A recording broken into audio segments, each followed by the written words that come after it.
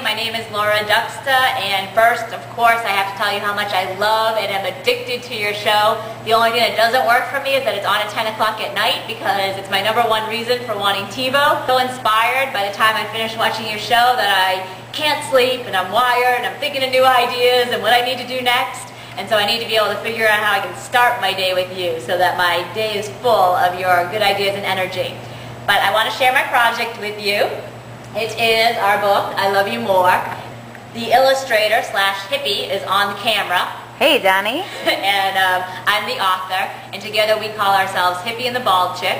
We were two former bartenders. That's how we know each other, from bartending in South Beach. And I had a good idea for a book, but no idea of how to make it happen.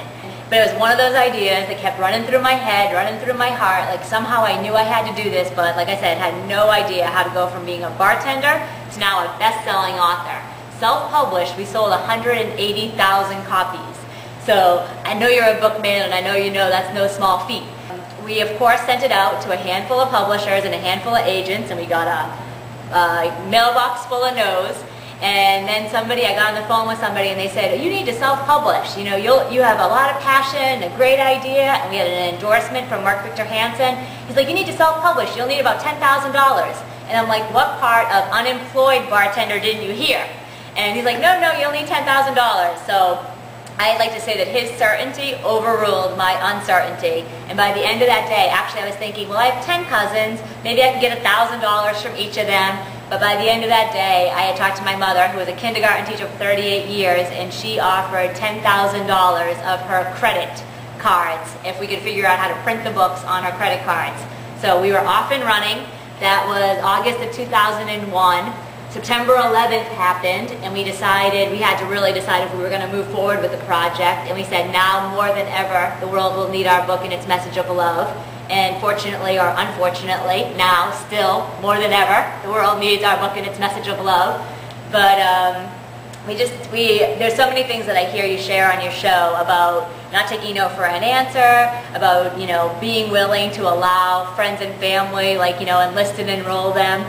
And Karen and I knew each other from our bartending days, and I was actually looking for a mutual friend's number, and she said, why? What do you have? I said, this book about love. She's like, well, I might not be an artist, but I know what love looks like to a 5-year-old. So she drew the pictures with a bag of chalk she had gotten at a yard sale for 50 cents, and we had 3,000 copies ordered. I brought it in.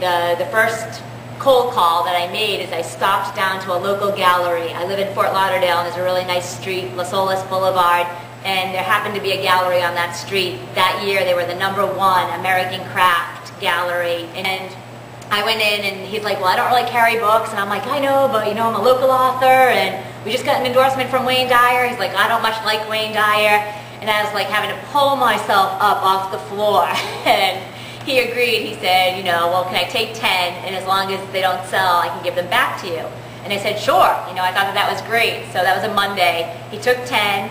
By Thursday, he had sold those 10. I know, fully believing that I had sent my friends and family in to buy those 10, but he took another 12, and by Monday, he had sold those 12.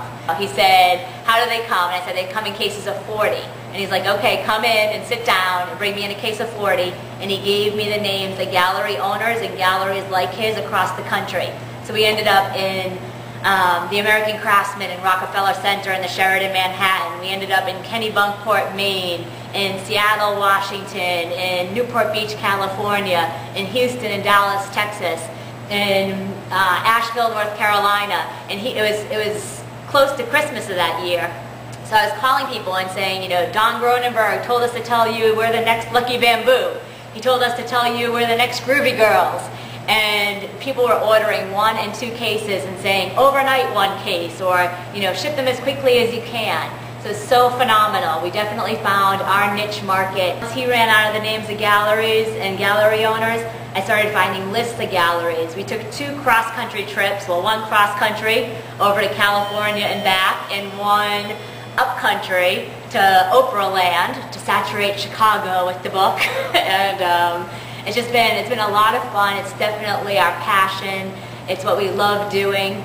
We have also made our share of mistakes as first-time business owners and businesswomen, and I would love to share some of that with your audience too. So And also, I'm sorry, I don't think I ever addressed the fact that I have no hair, in case you didn't notice.